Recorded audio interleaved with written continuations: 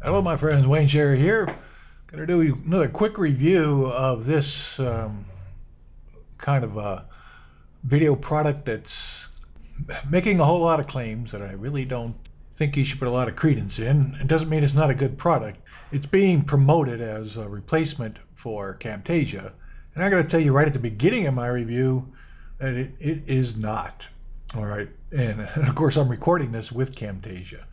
But it does have a place, so you want to listen in because it does have a place for many people, particularly those that haven't done any video creation at all. And the price of Camtasia, which for most of you are PC users, only 10% of the world is a Mac user. And the PC version of Camtasia costs $300, so it's not a cheap program to jump into, nor are any of the other quality video creators. But at the same time, there are free screen capture programs that do an average job of making a video that's like something you might want to send to a friend, but it isn't something you want to use to frame your business around because they aren't very good. So if you want to be able to make quality videos and do it at less than $300, you probably want to continue watching this review so you know exactly what you're getting. So you decide whether you get this or maybe you wait until you have the $300 to buy Camtasia, or you find somebody offering a special on Camtasia, which does happen. I've seen it as low as $197. So the possibilities do exist. But let's take a look now. I'm going to switch on over to the VideoMotionPro, which I purchased this morning. That's how I know this isn't a Camtasia replacement. All right, let me switch this over now. So not surprisingly, the video editor looks very much like other video editors, and in particular, it looks a lot like Camtasia. It doesn't function anywhere near as smoothly as Camtasia. I'll give you some examples where it does actually do very well. Okay, now first, they talk about these lower third animations and outer animations, and they're pretty. And let's go ahead and open them up right now. You can see them here. The problem I have with these is, though they're nice and they're fairly easy to use, I mean, literally you just upload your own logo in there and it replaces it, and you type your text and it's done, and you add it to your video. That's nice and simple. The problem is let's just say you get 1,000 marketers using this. They're all going to be making the exact same things. There's no way for me to make any of these things unique. And I can make all of my animations totally unique in Camtasia. You cannot do that here, okay? So Camtasia doesn't have this vast library of lower thirds, but you can certainly get them if you want them. But even if it did have a library, I'd be able to completely customize it, and I can't do that here, okay? So these are very nice, but they will get very old for you, and you would want to customize them eventually if you're a real video maker, and you won't be able to do that here. For getting started in video, this is great, and it will make you look professional, but you will run out of uses for them. Text.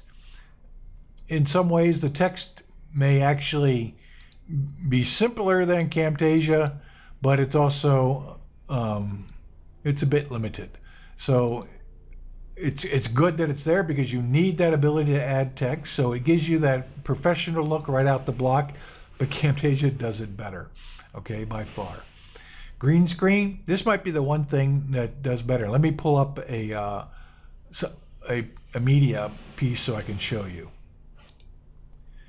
So here's a green screen I made in my video studio, and I do find that VideoMotionPro makes it's actually a little bit better at the green screen thing than Camtasia, though Camtasia is pretty good at it. And so this is the we're going to be looking at green, obviously, and removing it. Let's reset the color. So it's offering me a color. What I did was I clicked it so it would select the right color. And now what I want to do is apply it, right? So right off the bat, that didn't work. So let's go ahead and reduce the tolerances, right, and see what we get back. Now there we go. There it is. We can soften it a bit. That's just the edges is what that really is doing. But we want to get, you see that hue, we want to get rid of that without making me disappear. And that's the part that this actually seems to do better, I found in a couple of tests I've already done. The thing I have to do is keep clicking though to make it put the adjustment in. That's kind of a pain, but you can see I practically eliminated that green hue, and that's a problem in many of the green screen softwares, trying to get rid of that that hue, because the reason it's like that is because I didn't have good lighting behind me, so it caused reflections off of the green screen that caused that hue to occur. And most of you, if you're doing green screen, you probably don't have a great studio to do it, so you probably deal with lighting issues like that when you do it, and the VideoMotionPro actually handles that pretty darn good. But that's probably the single thing that I could say I really liked about it compared to Camtasia that I use, okay? The editing functions, the editing on the timeline is much more difficult. It's nowhere near as developed as Camtasia. Of course, I can drop multiple tracks in here and separate audio tracks and stuff like that and line them up. But the zoom functions don't work anywhere near as smoothly. In fact, I far prefer the Camtasia over the VideoMotionPro. But again, if you're not in a budget for that, for Camtasia, but you need to get some professional looking videos made that are desktop, or be able to edit like I just showed you here. I made a video on a green screen and wanted to clean it up. Well, it does that well. So for the price that this thing is launching at, I highly recommend you go ahead and get VideoMotionPro. If you have the budget though for Camtasia versus this, I would hands down be getting Camtasia, okay? Hands down. So since this is being done during the launch, let's take a look at the options that you should be getting. Honestly, for the price, let's find it. It makes absolutely no sense to get the $47 version. That's silly. In fact, at these prices right now, there's no reason for you not to get the $67 version right now, okay? There's no reason for you not to do that.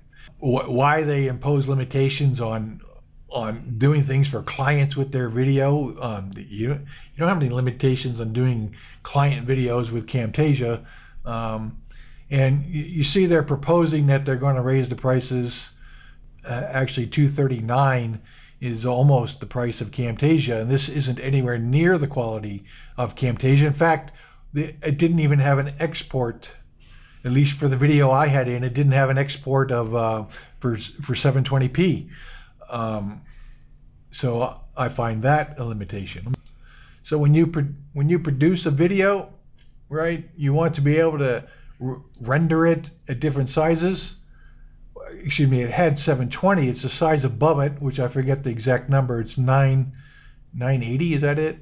It's the biggest size. 1280 by 720 is standard HD, but there's one size bigger, which I forgot because it's not on my screen right now, which I usually make my videos at, but I can't do it inside of this program. So that's another limitation. Okay, you cannot do that here. All right, so. Still, it has a purpose, right? If you can't afford a $300 price tag and you're buying this during the launch, then you're getting a good deal to get professional video done for you, or so you can make professional screen capture pretty decently. You're not going to match somebody on Camtasia. That isn't going to happen. But you will create pretty darn good videos using this. Now, of course, they're going to be upgrading in the future, and I'm sure they know their shortfalls. I'm sorry that it's being advertised as a Camtasia Crusher, because it is not Camtasia Crusher, but it is something that will get you into a more professional info product creator trainer than by not having this, okay? And if you can't afford the $300 price tag on the current Camtasia versions, then this is definitely something you want to look at, all right? I would definitely be getting the premium license. I don't see any point at all to the starter license. The agency license, I don't know why they call it that. Only the premium license makes sense to me. Okay, that's it. Thanks.